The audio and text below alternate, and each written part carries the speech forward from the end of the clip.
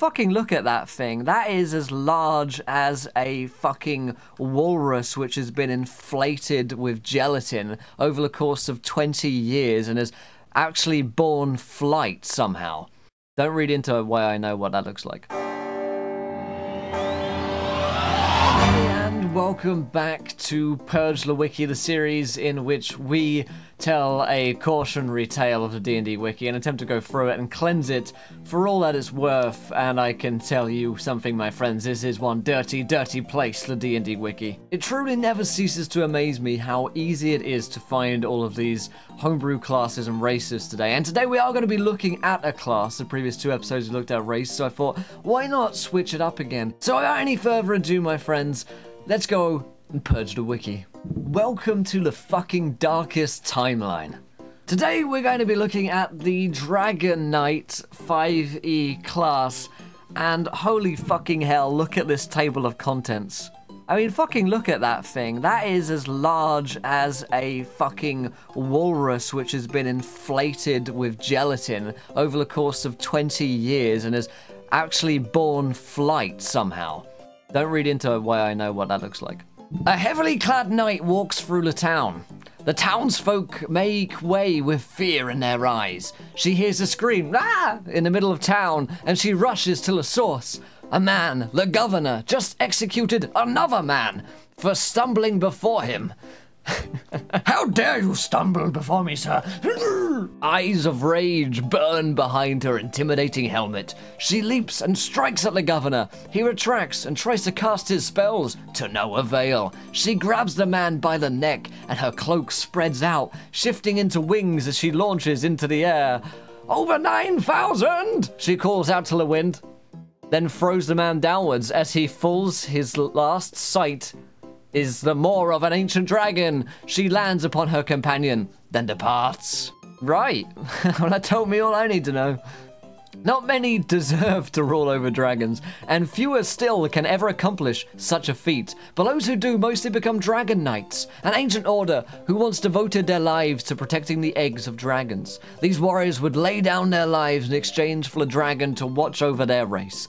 Occasionally a wormling would see the devotion of these knights and would then devote their lives to protecting the one who they owed their chance at life to. But with the dwindling number of dragons, this order simply faded into history. There's a fucking lot of devotion goes into this. That's what I'm getting. Lots of devotion. I think the word devote may be in this paragraph at least 6 or 7 times. Many dragons possess powers that even they are not aware of. A dragon knight knows the ancient arts required in artificial aging and power extraction, and by forging a soul connection with the dragon, either willing or forced, creates a symbiotic relationship between the two, although the knight tends to take more than it gives in terms of power. Fuck me, the innuendos in this. Yeah, their courage is boundless, their strength is magnificent, their leadership is awe-inspiring, they're the fucking greatest. Alright, let's get down to the most painful parts. Here we go. Get ready, bend over, bite the pillow. Hit dice 1d10 per dragon level. Sure, proficiencies, light, medium, heavy armor, and shields. Weapons, simple weapons, martial weapons. Saving throw, strength, and calm. They get to choose 3 skills. They can get scale mail. Pretty standard looking pack. Alright, and then we have the table. Let's see how this goes. I am very worried because at first level it reads obtain dragon. Alright, so starting at first level, you gain a dragon companion that has the physical stats of a pseudo-dragon. Your dragon ages magically as you grow in power and will take on the physical traits of new dragon templates as you level in this class. Oh, that's a fucking awful idea. Holy shit. When you gain this feature, choose a dragon type based on your alignment. Fuck me. At least one axis of which you must share with the dragon.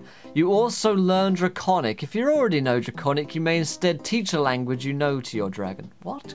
You also gain the feat Mounted Combatant with your dragon only.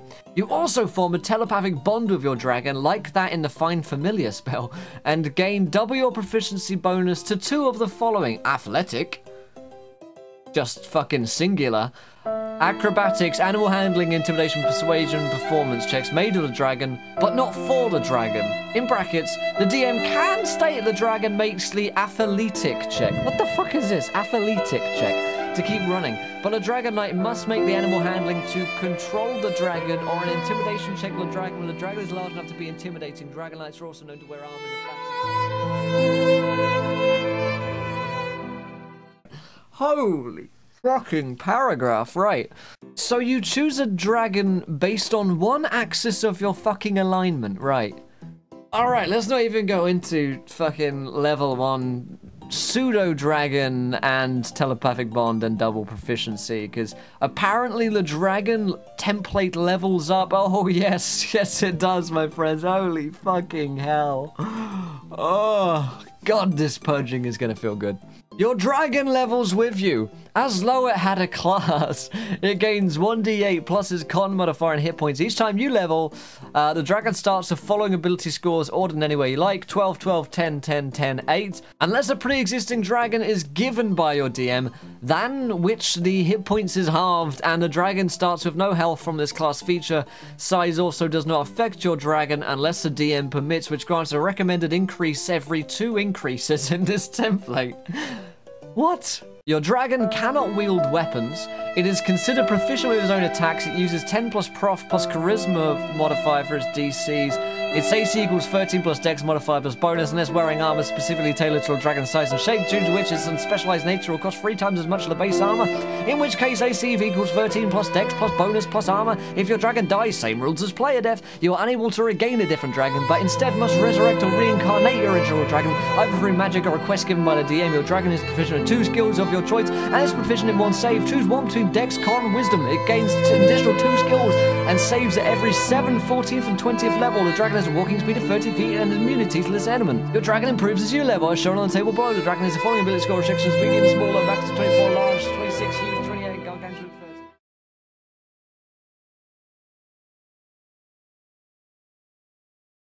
30. Why do I do this to myself? Okay, so it levels with you. By level 3, it's no longer tiny, it's small. By level 8, it's medium. By level 13, it's large. It levels with you, so you're basically playing 2 characters. Attacks. A bite attack deals piercing damage to a reach of 5 feet. It increases to 7 feet at level 7. Claw attack increases to 10 feet at 20. It's got a fucking tail sweep, which does 15-foot radius damage. Yeah, sure. It's got fucking 10 to 12 minor traits by the look of it. It's got an echoing voice. You get extra proficiencies, extra language, extra dark vision sight. It's amphibious. It can walk on icy terrain. You can give it quick swimmer immunity for less hypnotic speech, greater capacity. I mean, like, you add these traits on. Yeah, minor traits and major traits get added at certain levels, it seems like. Wow, okay. Major traits. You get to fucking feat. It gets ability score increases, extra saves. You can give it additional breath attack. You can overcome resistance. You can be skilled. You can give it a major trait of flight. You and a dragon gains the ability to fly at speed equal to twice its walking speed, which is what, 60 feet? And you can select this trait multiple times. So at level 1, it can fly, but can you ride it because it's tiny, or do you have to wait until it's small or medium? You adopt a particular fighting style as your specialty. Stylish. When you strike an enemy, make an intimidation or performance check against a foe within 30 feet of you, opposed by a wisdom saving throw. If they fail, they focus your attention on you, granting a disadvantage on their next attack if it's not against you. Right, so I'm actually speechless, some of these things. So how do you get so fucking much? You get a fighting style at level 1? Yeah, you get one of these fighting styles at level 1. You also get your dragon at level 1, which also gets a minor trait and a major trait. Alright, at level 3, you choose which kind of dragon lord you are. Bloodlord, Dragon Slayer, or Dragoon. I'm a Dragoon. Wait, what? You also fucking begin to share hit points with your dragon. Halve all damage taken by either of you, and the other takes the other half. What? And level 3 bonus action, you can command your dragon to use its breath attack. Right, I'm not gonna read through all of this, but fuck me. 4d6. 1 round, 5 feet. Okay, sure. Bellow of Fear, level 9 is an action you may let off. Fearsome Roar! that rivals those of the dragons. Each creature within 120 feet of you must succeed in a wisdom saving throw 120 feet or become frightened for 1 minute. You may allow creatures friendly to you to succeed to save. You also have advantage on all attack rolls against frightened enemies. This is the image which is provided for the Dragon Knight, and quite frankly, it reflects my feelings. At level 11, you can choose to have advantage on any strength or con check or saving throw every long or short rest. Dragon's Legacy, you share a portion of the dragon's famed lifespan. For every 20 years past, you will age 1 year, and are immune to the effects of aging. At level 13, you may add an additional bonus to your attack and damage rolls equal to half your proficiency bonus, rounded down for weapon attacks you're proficient with. Level 20. Oh, here we fucking go, boys. Let's go full fucking weeb.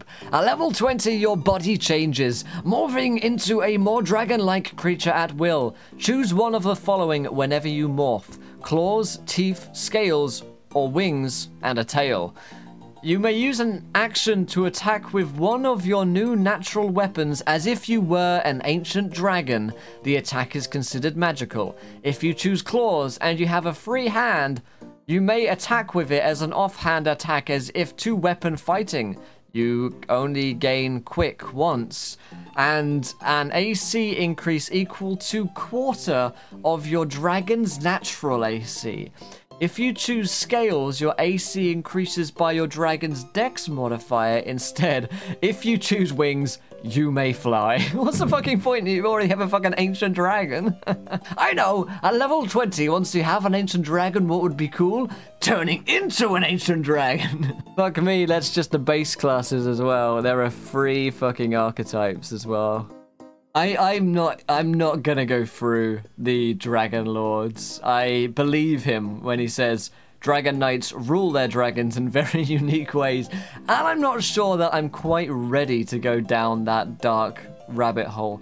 You know, I thought we'd look at a class rather than a race for one of these, and I feel like we've done some significant amount of purging today. I swear to the almighty gods.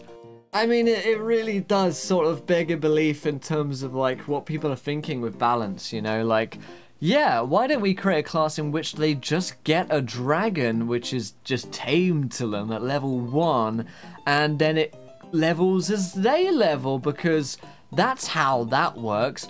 Ancient dragons also age with the level of the person.